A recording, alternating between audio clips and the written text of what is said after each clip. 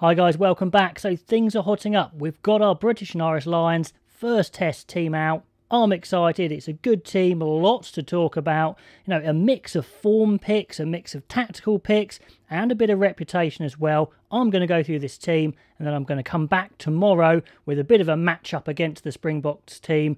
I'm getting excited. Hope you guys are too. Let's get stuck into this team. So first of all, at loosehead, Wyn Jones does get his start. I thought he deserved it. Sutherland was close, and yes, Sutherland's on the bench. Vunipola's been getting better, but I think if they'd gone for Vunipola, that would have been a big reputation call. Those two deserve it. Well done to them. And talking about deserving it, at hooker, Luke Cowan-Dickie, who has been by far the best hooker on tour, does start. So good for him, dynamic, but good at all the set piece as well. It was a toss-up between George and Owens on the bench, and Owens wins it. That's absolutely fine. We've been fine either way there. Of course, the one guy, or maybe there was a couple of guys who are guaranteed their place, but Tyg Furlong is there at tight head. And on the bench, Sinclair, I think that's the right call. Fagerson's not quite been at the races recently. Sinclair, good impact. So very happy with that front row. Almost exactly how they've had it with a replacements as well. Now, one of the second rows we knew would be Maro Itoje, and he's in there because he's been playing great. Who's alongside him? Well, I thought Beer deserved it on actual performances in the second row, and unfortunately he's not in the team at all. A bit tough on him, but he is inexperienced, although I think his size, his reach in that maul would have been useful. They've gone for the reputation of Alun Wyn Jones, and well, if anyone can pull it off, Alun Wyn Jones can. His form before the Lions tour I thought was really good. Of course, he's missed out a big chunk of this tour, or all of it as such. Fitness, familiarity with the plays are all big question marks. So it's a big roll of the dice, but they do get their captain back and their leadership back. So psychologically, that's a boost. It looks like the second row replacement would probably come from Laws moving from Sixter into the second row, because they don't have a specialist second row on the bench, which is interesting. Byrne could step in as well, but I imagine it will be Laws into second row, Byrne into six. And then in the back row, they've gone for the height of Laws. This is a tall team, lots of options in the line out with Byrne to come on as well. Curry and Conan can both jump, so they're really going for that line out. Laws has been playing great. I just thought Byrne had been playing a bit better, but they've probably gone for the, slightly more physical, taller guy in Laws. Byrne very good over the ball, so they will miss that a bit.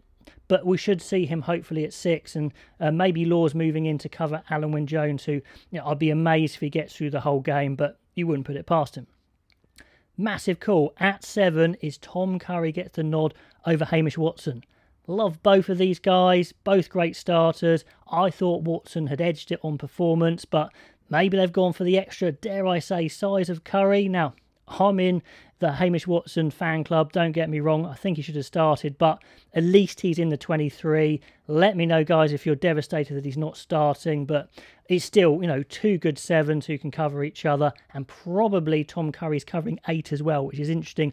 No space at all for Faletau or Simmons, because Conan gets the 8 shirt. What a great tour from Conan. Everyone knows he's a good rugby player, but he's stepped up.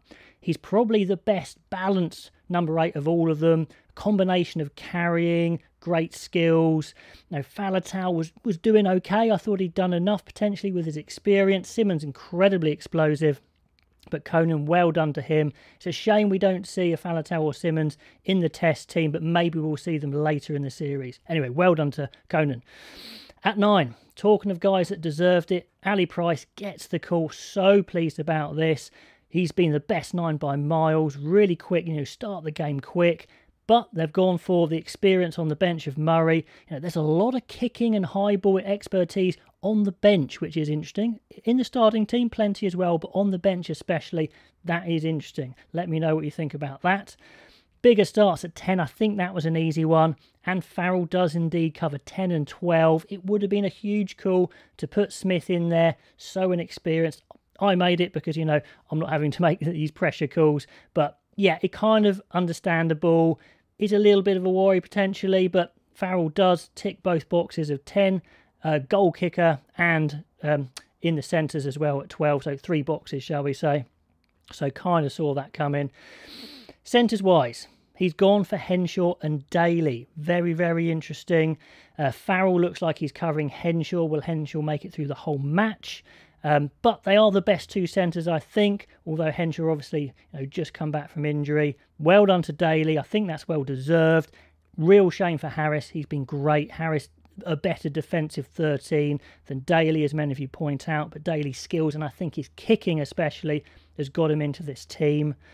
Then on the wings, we've got Van der Merwe wins the race. I didn't quite see that coming, and no Josh Adams at all.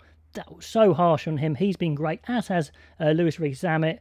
All three of them probably deserve to start, but he's gone with that power of Van der Merwe, and he does occupy defenders. I hope they use him a lot. Don't just leave him out there to field the high balls that are definitely coming his way. I hope he's used to really work in field, cause some problems for those Springboks. That should be great. We have got Williams on the bench, who could maybe go in for him if he's struggling or he's not being used enough. So that's an interesting one. I like the 5-3 split. I want those specialists. We don't want to be caught short in the back three, that's for sure. Anthony Watson does get his spot on the other wing, a good all-rounder, good call, and I am glad that Hogg does start. He is the slightly more exciting fullback, although we do have the experience of Liam Williams to cover. So plenty of cover, plenty of kicking, plenty of high ball on the bench. Maybe not the most explosive bench, particularly in the back three, in the backs. In the forwards, yeah, a lot more explosiveness with Hamish Watson to come on, Sinclair, for example. Some really disappointed players. Adams, very disappointed not to be in. Harris, Beard. But on the whole, pretty happy. Plenty to talk about. Let me know what you think of that team. And like I said, I'll be back with a bit of a preview of the game tomorrow and a matchup between the two lineups. Anyway, guys, I will catch you next time.